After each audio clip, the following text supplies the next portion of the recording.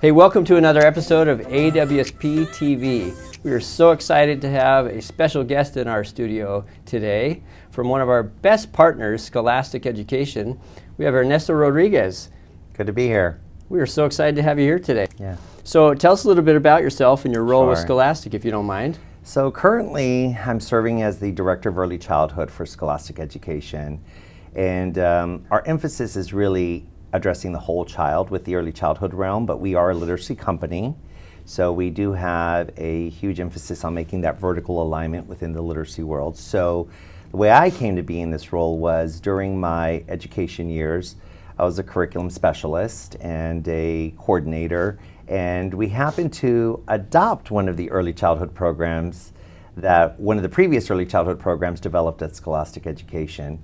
And as I started to really dive into the curriculum and understand the research base behind it, I really became good friends with a lot of the folks at Scholastic. But I do have a deep-rooted educational background. I taught in Edgewood ISD in San Antonio, Texas. I taught everything from pre-K to 5th.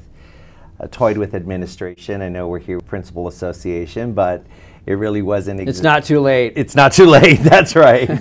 Well, you know, the reality is that curriculum was my forte, Right. and I really did focus on curriculum. So, became a curriculum specialist, a coordinator at the district level, working with a very, very close colleague. And when we adopted the early childhood program, I really started to believe in the early childhood research base that was part of the program and the company's mission. So started to explore some options, and here we are. And now I'm helping serve children in this capacity in ensuring that our resources are aligned to the best practices around research and, you know, addressing the whole child. Well, that is awesome. Well, we're, like I said, excited to have you here Sure. today. AWSP is one of the strongest principals associations in the country. We have about 98% of our principal members, K-12, are engaged in our association. The governance structure is made up of an elementary group, Sure. a middle level group, and a high school group. So our elementary members are really going to be focusing in on this conversation. So I'm super excited to have you here today to talk about the important role early learning is in the system. Sure. So anyway, excited. Yeah, me too. It's excited to be here. So you left the system, landed at Scholastic, and now you're in this Director of Early Learning role. Mm-hmm. What's your vision for, I mean, talk about a powerful and impactful position. Sure. What's your vision of what you hope to accomplish, I guess, see as the fruit of your labor? Well, I mean, if we're talking about a vision that is specific to early childhood, is have folks understand that Scholastic Education can support them within this world of early learners beyond literacy. We do have to take into account social emotional development. Mm-hmm. We have to take into account play, intentional and purposeful play, but also take into account best practices. So my role has been really focused on early childhood, but I also have to look at the larger picture, and that is establishing that vertical approach to what we do as a literacy company or a company that promotes the love of reading for children. But it goes hand in hand. It's pretty much a seamless marriage. So my mission, or my vision of what would be a perfect and seamless marriage is that, and that's what we've been doing recently in the development of our resources, is ensuring that our best practices not only speak to the unique landscape of early childhood, because Mm-hmm. it is a landscape that is consistently changing, Oh, yeah. but it aligns also to our public school system so children really come kinder ready or school ready. Are you seeing some exciting things happening across the country when you talk about kinder ready? Yeah, you know, school readiness has been a term that we've been throwing around for a long time. Right. I mean, I think some of the things that have really taken shape is, of course, we have to know the child's readiness for school, but I think administrators are really beginning to take a step back and say, is my school ready for children? Mm-hmm. So is the school's readiness also ready for children? And not only the school's readiness, but how ready is our school to engage families and community members to help us with this readiness vision? Yeah. So family engagement has been at the core of a lot of recent changes.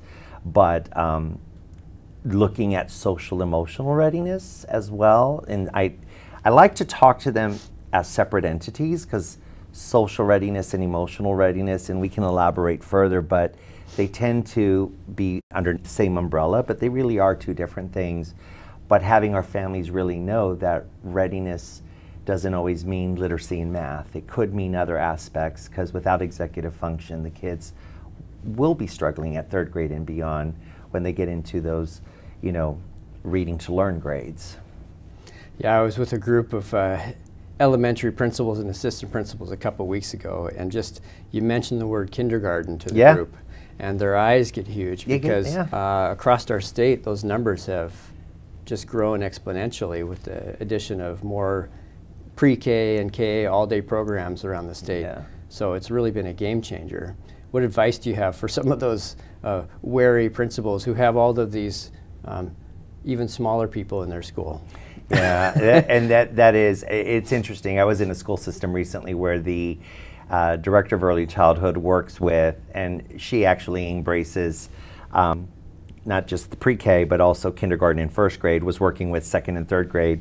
And so she had a survey done at the school and was asking some intentional questions to Trump administrators. And it was funny to see the survey come up as to what they were responding on terms of readiness and what that really entailed. But if I were to provide any advice, and I think that's what we're getting at here, is just ensuring that the landscape for the little ones, it's understood to be a diverse landscape. There is going to be, I mean, there are many times even in the world of early childhood or pre-K when teachers are doing cry patrol for the first 3 or 4 weeks, where children are getting into a social setting for the first time. So that's why I say readiness isn't just literacy and math. There has to be a social approach to this, as well as an emotional approach to this. But the strongest piece of advice would be to really understand the landscape. I think that once we understand the landscape from a domain perspective that goes beyond just literacy and math, then we really tend to move into conversations of the impact it's having at 3rd grade and beyond. And I mentioned that earlier because, you know, in pre-K through 2nd, we're learning to read, and then we have to read to learn. So I know the read to learn grades are the most important grades to administrators, because that's where outcomes are measured and things to that nature. But the advice would be simply to truly understand the impact to its vertical approach that it has within their school system. So I like to dream. So let's envision the perfect system. If we were to take everything out of the schoolhouse and put it back in, and we dismantle old, antiquated systems of how we've approached education for years, what's possible? I mean, what would that ideal system look like? Well, there's a couple of things that I have to embrace that are happening in the landscape now. You mentioned earlier that you'd met with administrators. I know that Washington is exploring the transitional kindergarten arena, so to speak, and there are other states that have embraced that notion. And I know that in Washington also there are Head Start collaborations with the public school systems, and that is a very unique landscape. So in a perfect world, I think that partnerships and collaborations would be a true indicator, because children entered through eligibility requirements and or accessibility for pre-K, in a perfect setting, it would be a universal pre-K approach that would really embrace the collaborations and take into account those children who aren't of age to attend kindergarten, place for them. So I applaud the efforts of transitional kindergarten. And then we can really ensure that kids are ready for kinder when we help empower families, that school is not enough instruction alone just by attending school, that they also have to be empowered to help extend the learning at home. And I think that's probably what my dream world would be, is understanding collaborations, truly understanding what do we do for those children that are gray area of either eligibility or accessibility or age requirements, and providing a systematic approach for them. Well, when you talk about Head Start, and ECAP, and Transitional K, those are all great things that as I listen to you talk, I'm envisioning the end Yeah. of the system, you're talking about impacting grad rates. Yeah. Because Definitely. we're putting all of this emphasis on the front end of the system. That is exactly right. And you know, occasionally we do have some legislators that are watching this show, so hopefully they just heard you talk about maybe that's where we need to put our resources, is more on the transitional side. Oh, I think that that is something that is definitely in conversations now with legislators around the country. I think that one of the things that has been misconstrued is the topic around readiness. And what does that truly entail?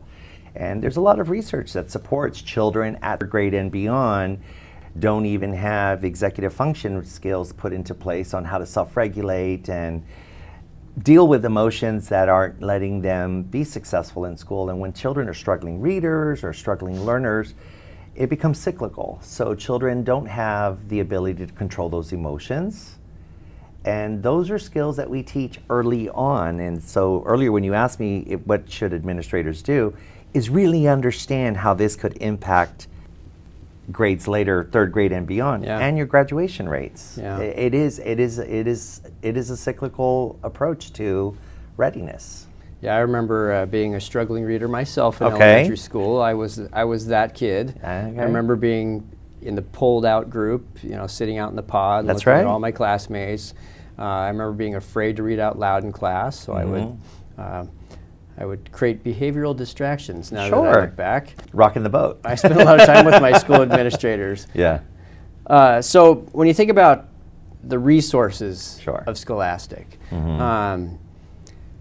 principal churn's a huge issue in the state and across the country. We have a lot of new administrators. So they go from the classroom and then all of a sudden they're in charge of a whole school. What are some of the resources that you're excited about, that you're working with Scholastic, that you guys are putting together with other partners, that you think should be in every school?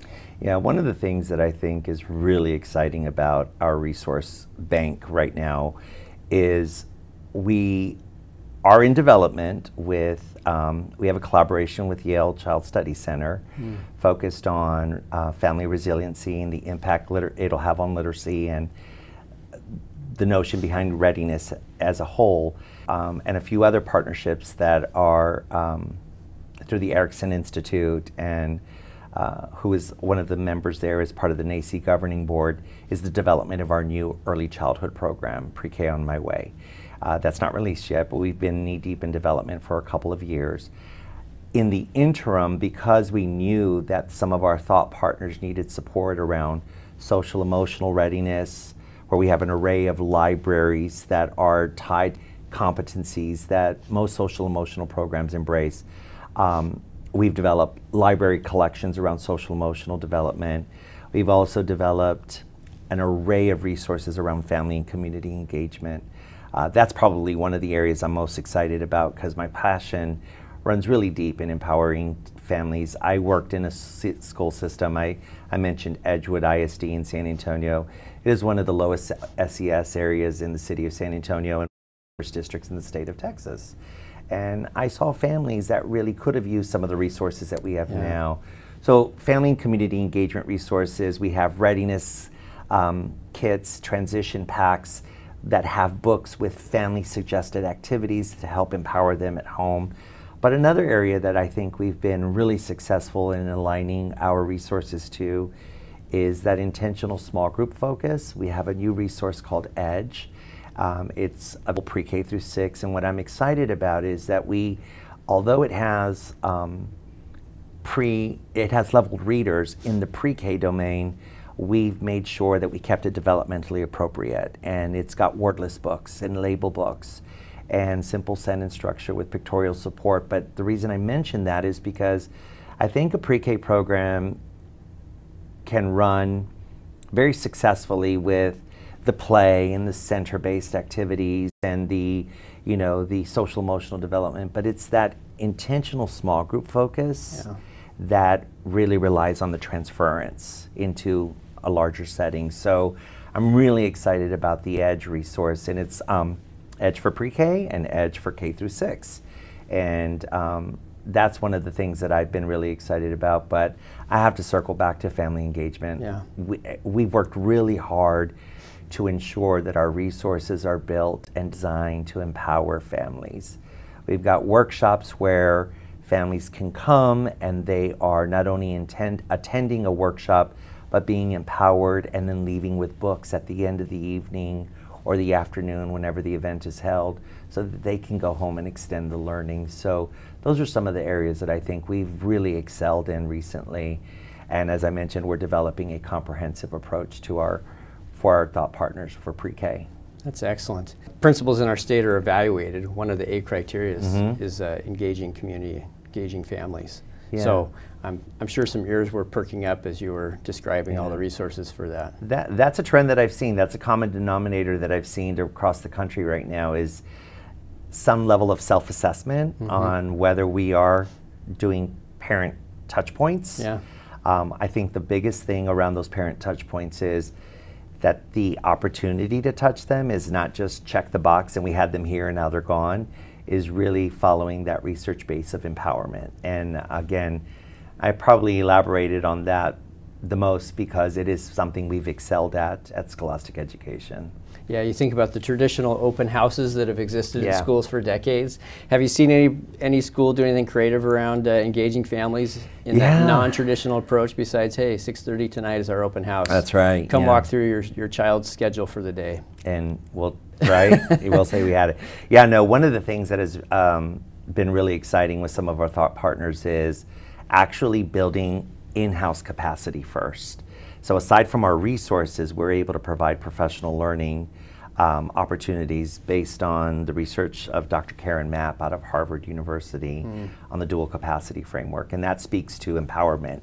But the reality is that I think, I'm thinking as a certain thought partner that we're working with very closely through their Title I funds and their the Director of State Title I funds, Director of State in Title I, she actually has a parenting program underneath her. And so what she decided to do was lobby and advocate for liaisons to treat the clusters of schools, because it's a growing district. And instead of just purchasing an array of resources and handing those out, she has invested in Scholastic Education coming to partner with that group of liaisons to build their internal capacity of truly what does empowerment mean and how do we get families involved, but also to help develop family engagement plans that are tied to the instructional goals of the campuses so that it becomes a win-win for everyone. And that's work that I think is very innovative when an administrator or a leader at the district level can see. And of course we have to, you know, march to the tune of their drum in terms of buy-in, because that's a new world for some administrators. But we have been able to be successful in mostly aligning their family engagement plan to their instructional campus goals, so that there is that seamless marriage. So those are some of the unique things that I've seen. That's a far stretch from we had a literacy night or an open house. Then, you know, and actually that initiative is, those liaisons are pre-K through 5th grade, taking care of the elementary clusters, but they targeted pre-K and K first, so they could make that impact, and then they're going to scaffold it up into the other grades. That's excellent. Yeah. I want to go back to the whole child conversation just quickly here. Social emotional learning. Sure. I know you're seeing the trend across the country, but schools are working to reduce out-of-school suspensions, reduce in-school suspensions, keep kids in classrooms. So there's a real intentional effort to reduce those numbers. What it's turning into, and I'm hearing this loud and clear from my members, is our principals and assistant principals have a whole bunch of kids that they're kind of getting during the day that need to be out of the class a little bit while they calm down, cool down, collect themselves, whatever. What advice would you have for a principal or assistant principal, or what resources, or I guess I dream that one day Scholastic will send every principal you know, like a little kit of books, like, hey, here are your de-escalation books. Yeah, here are your de-escalation books. So what ideas or books or resources or thoughts would you have for principals who kind of end up with their little things during the day? Yeah, that is a case that is still too common. I'm going to go back to an example that is personal. At one point in my career, I served as a reading interventionist and under No Child Left Behind. And that role meant that for a percentage of my day, I would pull out kinder and first grade students that needed intervention, so to speak.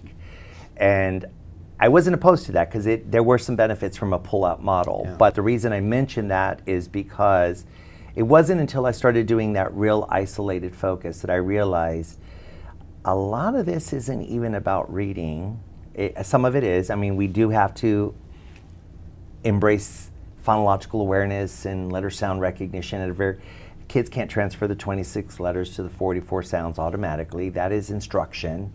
But what I did feel in those groups under No Child, that role that I was doing as an interventionist, that a lot of my kids were struggling because it was just cyclical. Yeah. And they had not, what should have been moved to long-term memory, where automaticity skills with sight words and things of that nature were not. And so when I say the whole child, and we want administrators to understand, I think the advice that I would have is just to embrace a very explicit and systematic approach, pre-K on up.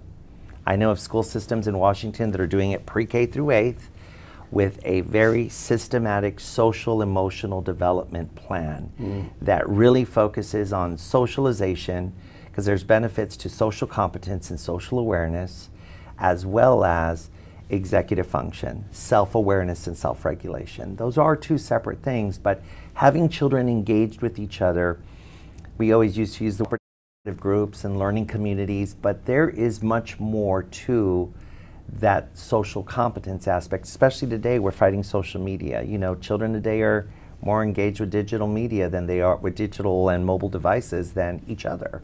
So really embracing and ingraining themselves and understanding how the social emotional development plan will benefit the other outcomes down the road. Yeah.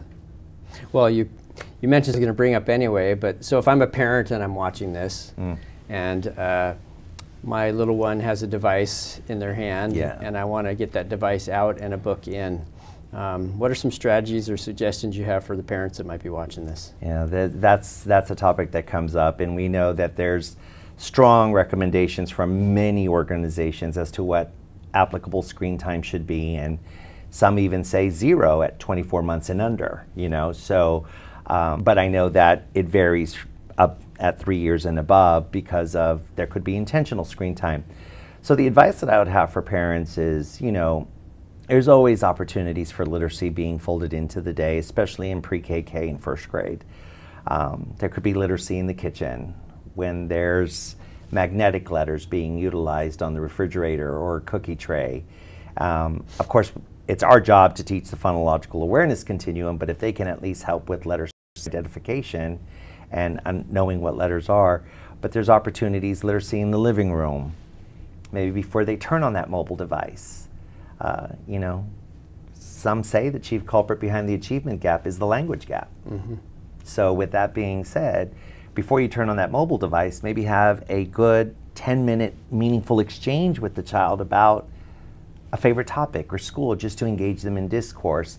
Literacy out and about. I mean, I think our little ones would really benefit from exploring environmental print and being engaged in conversations. So there's a lot of suggestions, but I would just have to say that I think that families also should really view any opportunity at school to try to empower themselves so that they can take the instruction back home or take the ability to extend the learning to home. I said it earlier, instruction alone is not enough. The 8-hour day, the 6-hour day, whatever it is. And in some pre-K settings, we're down to a half day of instruction. Right. So that's not enough. And I think anything that a family can do to incorporate simple activities and anything the schools can do to help empower them would be a win-win. So the word scholastic is huge. Very, yeah. If I wanted to just explore some of the resources that are out there, do I just start with a simple Google search, or is there a central landing point where somebody would kind of begin to look? So yeah, no, well, the Google search will take you to our website. I mean, my Microsoft partners would want me to say a Bing search. Yeah. So I just want to make sure I said that too. But any search would take you to a massive navigation page, but we do have an early learning division. Okay. And you know, it's scholastic.com early learning. Within that Scholastic Education division, that's where most of the resources that I've spoken to would relate. We will be at NACE, which is the National Association for the Education of Young Children, next week. Well, November 20th through the 22nd.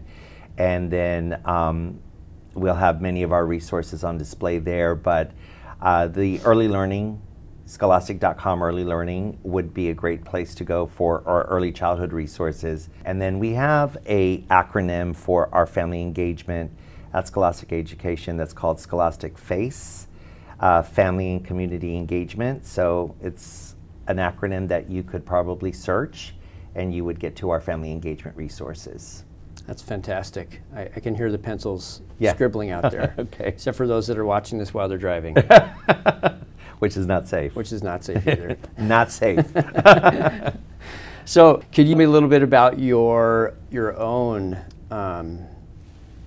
K-12 experience? Yeah. Well, and how that might have shaped who you are and where you are today. Yeah. Well, I was a product of San Antonio Independent School District in San Antonio, Texas. And I'd have to say that, you know,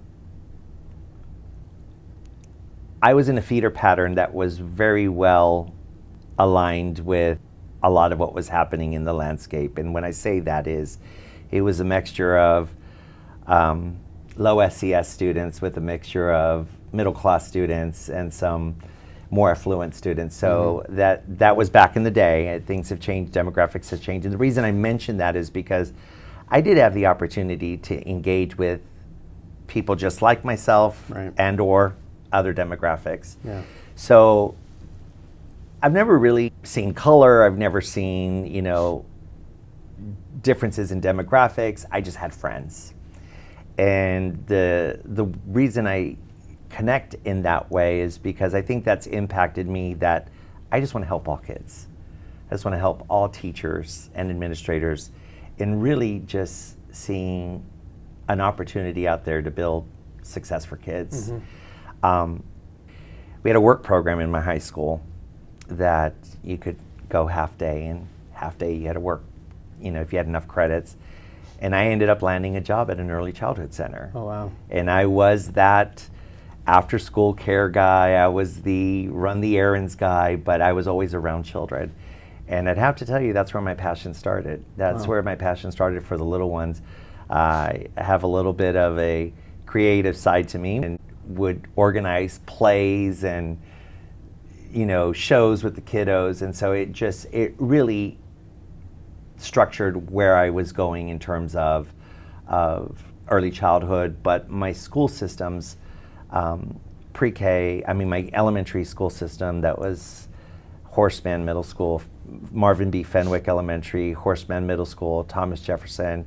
This is a big shout out. I remember the names, I remember everything about them because it just provided a great experience. I had administrators, I had teachers that truly believed in all of us from an equitable standpoint. Yeah.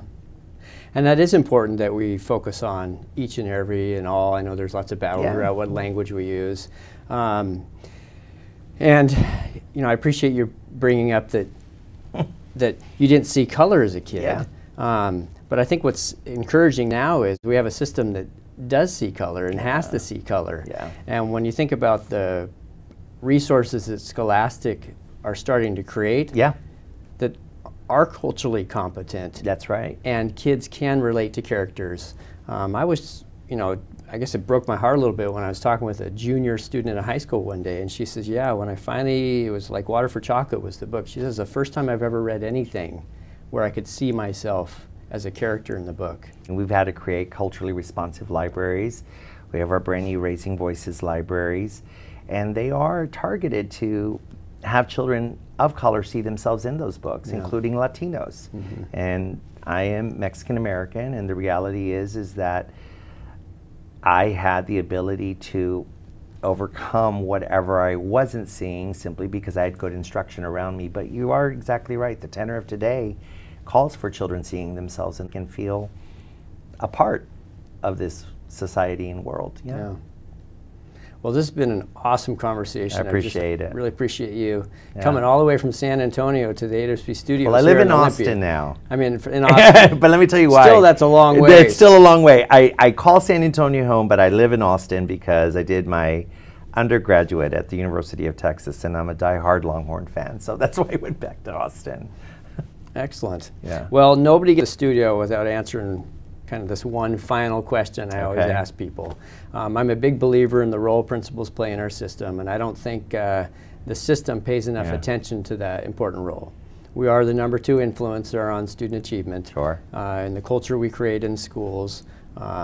So I'm always thinking back on who influenced me in my life, and I can name the names and who and where those entry points were in my life. So I love to ask people who their favorite principal was, because everyone always gets asked who their teacher was, favorite teacher or coach, but I like to insert the word principal.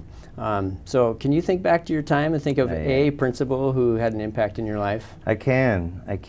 It's my elementary school principal, and it's not specifically elementary because I work with early childhood and early learning. It was because of the impact he made. I don't even think I remember my high school principal's name, which is not good, but my elementary principal was Mr. Kettle, and we used to call him Mr. Cat. And that was a gentleman that I know for sure just saw all the positives in every single one of those kids he possibly, I mean, that man was there way before schools opened and way after it closed. He really just embraced everything there was about a good leader, and I will forever remember him. He was pretty awesome. Right on. Yeah. Well, I appreciate you sharing that. Sure. Again, thanks for being here today and the impact that you're having on the system. Thank you. I get excited when I think about what it could look like in 5 years with this emphasis on early learning. Yeah, sure. And what our high schools could feel like in 10 years. That's right. Because of this impact and influence of early learning. So, it's been a good time. Anyway, Thank you. Ernesto Rodriguez from Scholastic, thanks for tuning in for another episode of AWSP TV. Who knows who our might be? Could be Oprah, Ellen DeGeneres. You know, I'm aiming big. So thanks again. Sure. Tune in next time.